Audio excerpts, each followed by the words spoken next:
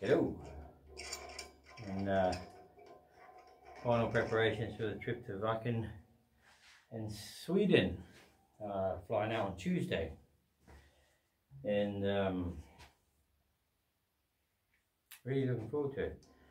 I've never played Wacken before. It's always been, I always enjoyed going there, and it's been on my list of things to do, and we get to do it. Yay!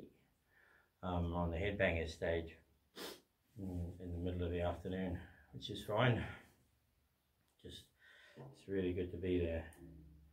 And yeah, it's been a while. The last gig we had was in Detroit, I think, so it'd be nice to be back with all the boys.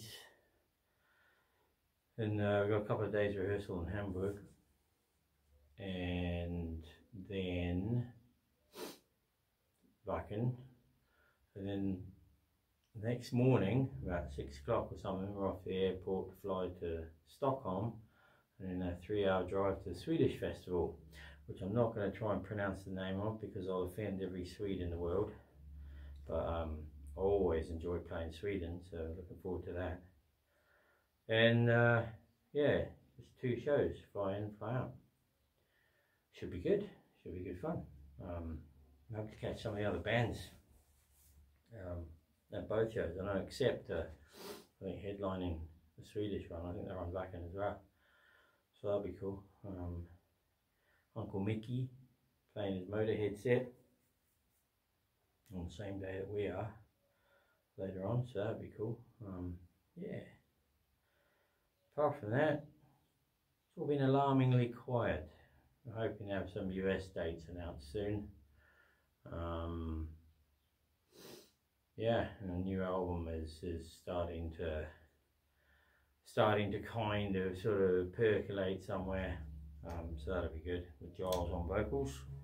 He's doing a brilliant job, and that's it really, nothing much else to report.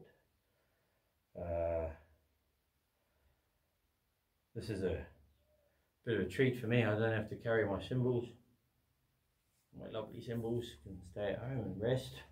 Take my pedals, my Duelist pedals, which are great for flying in and flying out because they're made of a engineering polymer plastic, so they're really light.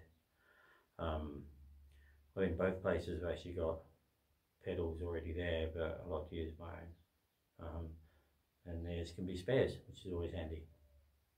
So yeah, onwards to Wacken and Sweden, and yeah, see what happens after that. Nice one. Cheers.